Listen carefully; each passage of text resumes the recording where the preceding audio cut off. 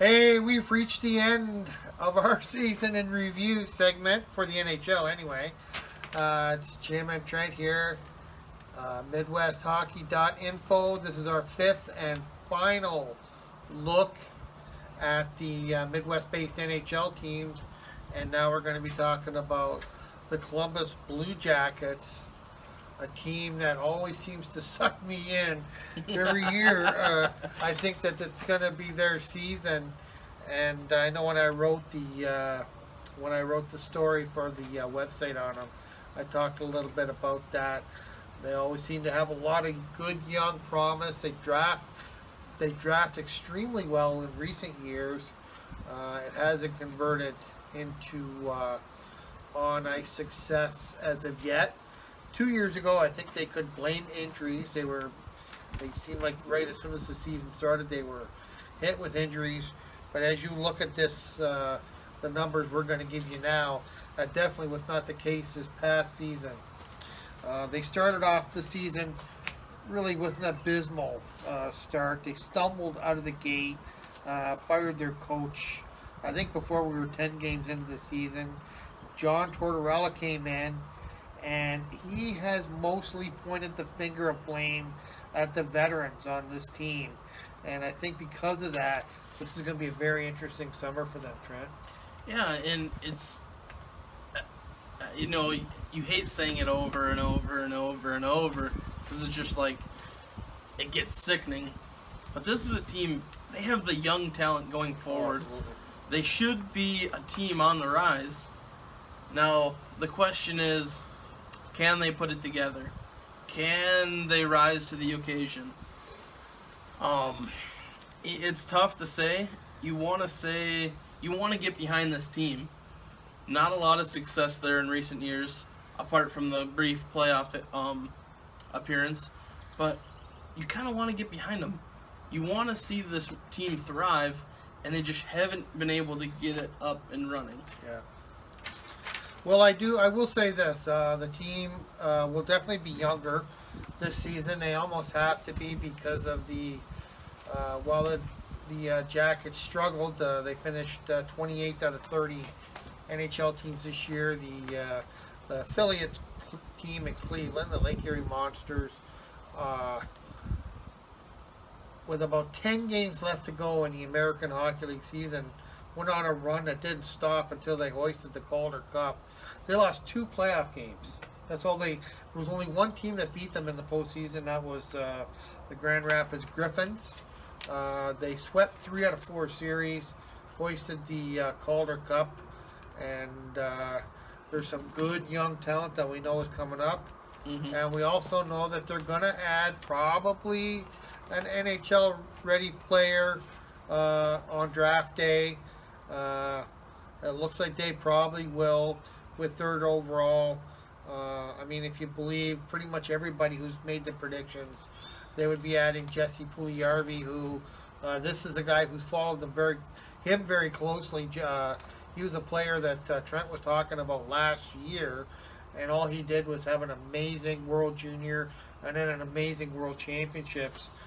So you're pretty excited about the potential out of that guy. Mm-hmm.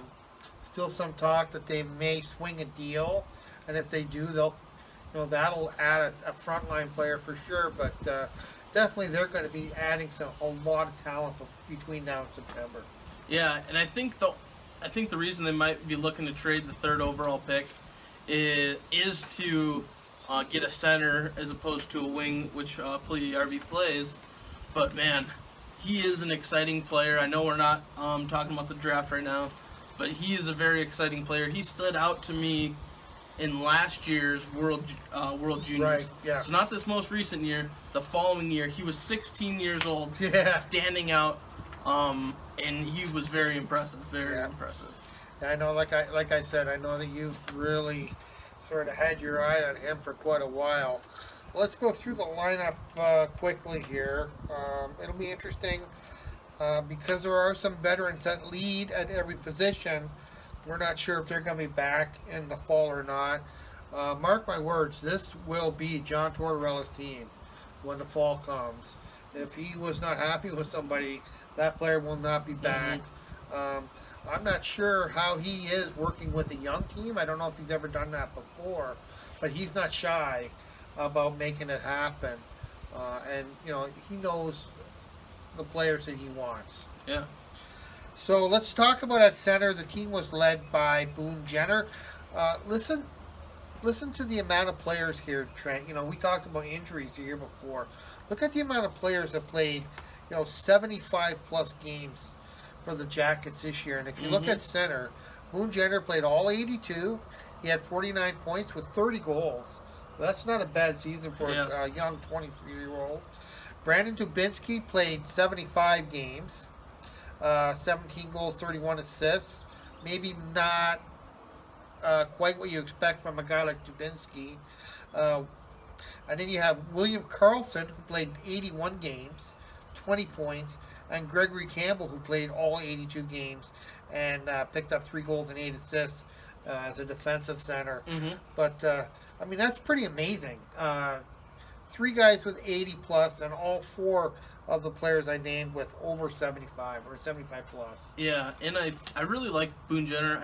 I'm fairly confident that he played a lot of wing this year. Okay. I know he's listed as a center. Yeah. Because that's what he played prior to the NHL, and they might look to move him there depending on if they decide to keep the number 3 or trade him for a center.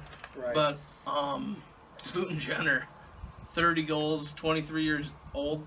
I mean, this is things NHL GMs dream about. Yeah. So, man, very successful year for him. And, you know, Dubinsky's starting to get their 30, but he's more of a two-way player, not just an offensive force, but good leader for that team. And, you know, it's something that Columbus can get excited about. Yeah, absolutely. On the right side, Cam Atkinson, also 81 games played. He's 27. He picked up 53 points this year. And then after that, there's a bit of a drop. Now, I'm not sure if these guys played. You mentioned Boone Jenner. He might have been a right winger for a lot of the season. Rennie Bork with 49 games played. David Clarkson, that's a bit of a disaster there, actually. Clarkson, a player who's seen his numbers drop substantially every year. This past season, 23 games played, 4 points. I'm not sure what the future holds for David Clarkson. I know they were talking about a buyout maybe. I'm not sure if they passed that deadline or not, but you know, it's a big albatross for this team, having him, his huge contract. And right now, I think that's about $3 million per goal. So, and that's a good long contract. You know, it's unfortunate because Clarkson, I think, is a player that plays with a lot of heart, but just not really sure what's happened in recent years. Jared Bull, similar, 30 games played, 3 points. So on the right side, definitely some work to do. Well, in Jared Bull's situation, he's not there. He didn't sign a contract that implies he should be a goal scorer. Good point. Where, you know, you definitely got that with Clarkson. And that wasn't necessarily as big of a mistake as it looks, because they traded an unusable player that was counting against their cap, Nathan Horton, to the Toronto Maple Leafs because Toronto was able to bury his contract, and they got a player back with a slightly less expensive contract that can actually be on the ice. So, as bad as it is, you know, he's making $5.25 million for this foreseeable future. It's not as bad as you want it to be, or as it looks, just because compared to the way it was before with the $6.5 million from Horton, that was completely unusable. You know, you got someone that can be on the ice, even if it's only 23 games. So. Yeah, he's just filling a uniform right now. Yeah. I mean, I hate to say that because I really love Clarkson. He's a great physical player. He plays with a lot of heart, and you know, I'm sure he's not. He clearly, you know, had some injury problems this year. He only played 23 games, so we'll just leave that at that. And who knows? Maybe things will turn around there. But I do think that Clarkson probably will not be with this team in the fall. They'll figure out something. Uh, on the left side, there's definitely some talent there. Brandon Saad, a lot of eyes on him with the big trade, with the Hawks. Anisimov going the other way and having a great season. Saad, this is the player that they figure this team is going to be built around. He's a veteran at 23. He's a good, young player. Oh yeah. Played 78 games last year, 53 points, 31 goals. I think, all things considered, a pretty solid season for him. Yeah. With better yet to come. Oh yeah, definitely. 23 years old. Yeah. Like you said, he's played a lot of NHL. He's played in the NHL a lot, and 31 goals is a very good season for any player, really, unless you're Patrick Kane. But to hit that 30 goal mark at 23, both him and Jenner, I mean, that's something to get excited about, Columbus. Yeah. Scott Hartnell, another player that I generally have always admired. 34 years old. He played 79 games, scored 23, and picked up 49 points. Not terrible numbers. His name has come up quite often, though, in trade talk. Possibly part of, if they were going to trade that third overall, he's a player that might look to get included in that. Just because of the big contract. They do have some big contracts. This team financially is in a bit of a pickle right now, but they do have some good young talent coming up, too. Yeah. Nick Foligno, the captain, made him the captain last year. Numbers maybe down a little bit. He played 72 games, 12 goals, 25 assists. He's not so much looked at, because of his numbers. He makes his presence felt in other ways, but maybe a little bit of a boost would be nice. He could probably be a 20-goal scorer. Yeah. It's something you look at from your captain. You want them to be, you're not always looking for an offensive or just a point producer as a captain. It's more about leadership. I'm going to agree to that. But you definitely want more from him. So that being said, you definitely want more from him. Yeah. Matt Calvert, 26. He had 24 points, and he's a good role player. He played 73 games, so certainly, while the season before it seemed like this team was really plagued by injuries, they certainly can't fall back on that excuse from last year. No, definitely not. But let's look at the defense, where that's a team, or the area that this team has wanted to address. I think for many seasons, they took a fairly big step towards that this past season with the massive trade, Johansson for Seth Jones from Nashville, a 21-year-old defenseman. He's still learning. He's still sort of making his imprint on the team. 3 goals, 28 assists, 31 points. He will be a key player on this team, and they just need to be a little bit patient with him. Yeah, I really like that trade. It's a good hockey trade. It sure is. Forward for defensemen. I think in the end, Columbus is going to get the better end of that, just because I think Seth Jones, he's going to be a true #1 defenseman. Right. And I think he's going to be a top 5 defenseman in the NHL, 5 years from now, maybe sooner, who knows. But I mean, he is a great defenseman, moves the puck well, does really everything you want from a defenseman. And there's always more value on defensemen, which is why I say they're going to get the better end of that one. But, man, great kid, great hockey player, bright future. It'll be interesting to see. They're going to have a good young defense this coming season. He's not on our list here, but the one guy I think that maybe has the best shot of making the jump from that successful team in Cleveland is Zach Werenski. I believe he might only be 21 as well, or he might even be younger. But he impressed with the brief stint he had in Cleveland. He played a big part in their championship run. So another good, solid defenseman of the future. It's an area they wanted to address. They certainly have taken some big steps. Yeah.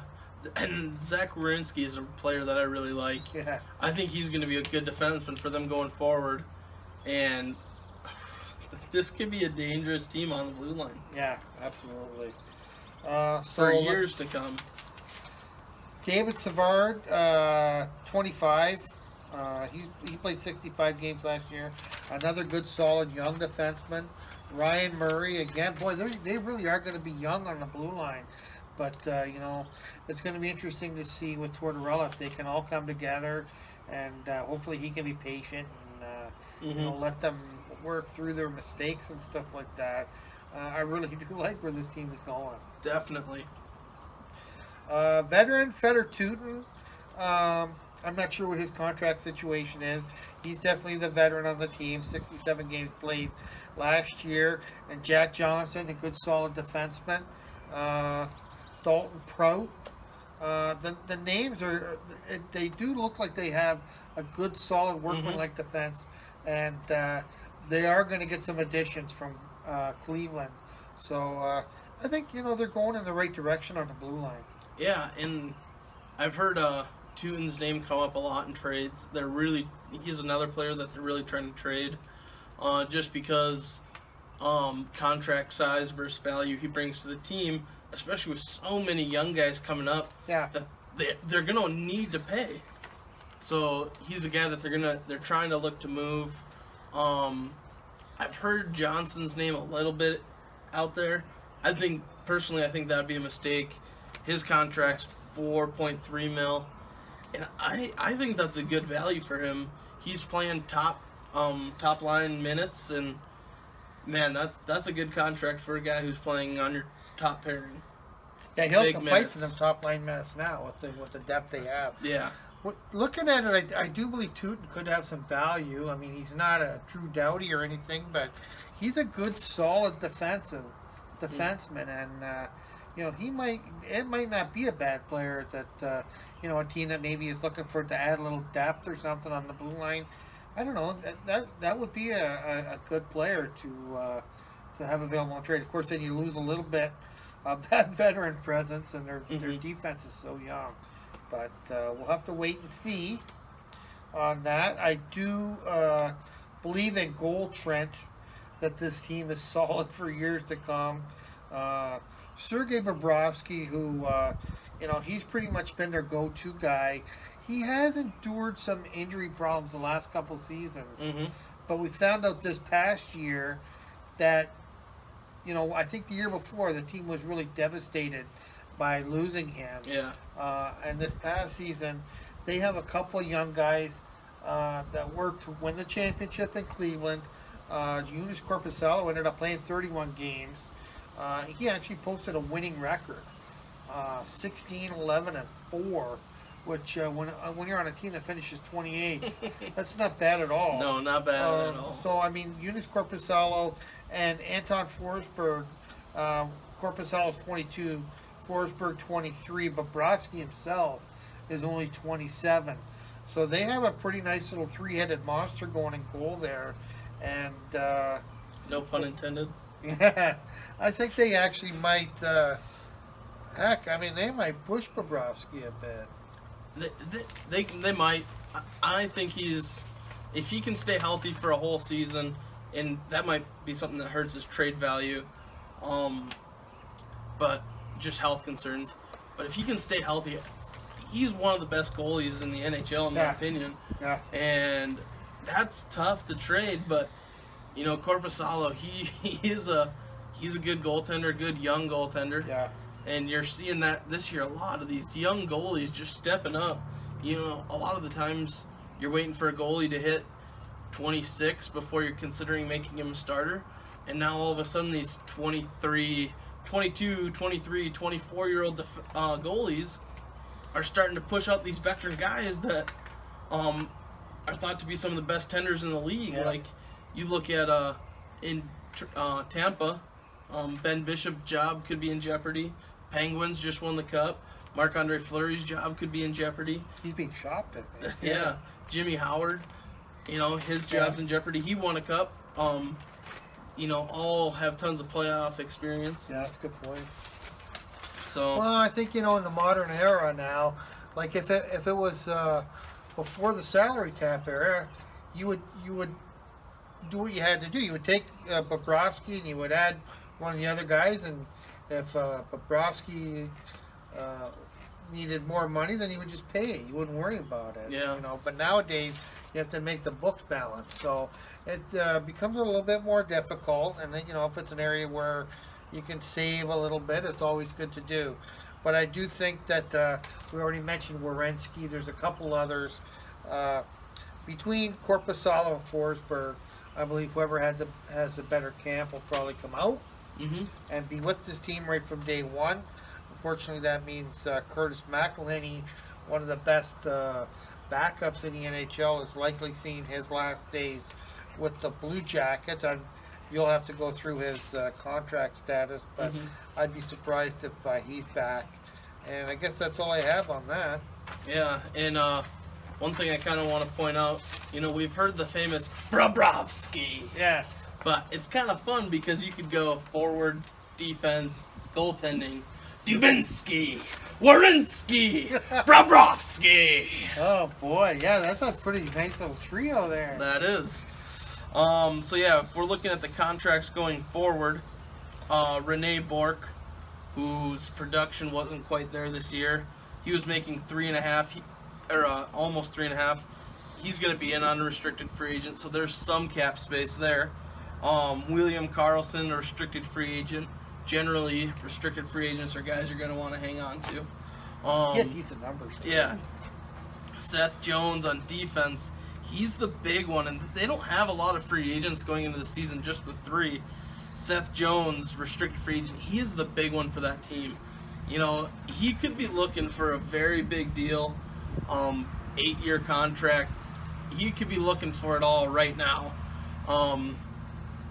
They might get him on a bridge deal, but I think he's going to be signed to a big long-term deal. And I think that's something the Blue Jackets are going to want to give him, not just because they have to. They're going to want to tie this guy down for a long time. Well, I think the future looks bright for this team in terms of talent, of players that are coming up. The future's not so bright in terms of contracts. This season doesn't look so bad, but they are locked into a number of $5 and $6 million deals with some of these guys that maybe aren't really worth that kind of money at this point. I don't know if they'll figure out a way to maybe get out of some of that this summer, and maybe go with some of the younger guys. But it'll be interesting to see if they free up some money. Who knows? Maybe they can pull off something big. We do know they're going to have somebody good is going to be added to this team, whether it's Puljujarvi or a frontline center, or frontline defense, something like that. They are going to have a really good addition to this team in the fall. And once again, I'm going to be sucked in, and I'm going to be cheering for this team. But just John Tortorella, get this team out of the gate. 500 through the first 10 games, please, and stay with the pack. And this team has got a good chance. Yep, I agree, Jimmy. And you're talking about some of those big-term contracts. We got Dubinsky making 5.8, Foligno 5.5, Clarkson 5.25, Scott Hartnell 5 3/4, or 4 3/4, and then Tootin 4.5. So those are some of the big ones that they might consider moving. Some of them are less likely. I don't think Dubinsky or Foligno are quite on the chopping block, but with that kind of money, you're expected to produce points. I think you're likely going to end up bringing money back too. You're not going to trade a $5 million guy for a draft pick. I mean, it'd be nice if you could. But, a lot of times the other team has somebody they're trying to get rid of too. Yeah. So time will tell. Like I said, it's up to Jarmo Kekalainen to figure out a way to get this from under this sort of weight that's on his shoulders contract-wise. But if anybody do it, he can. I like this team. Sounds good. Stay classy, Midwest.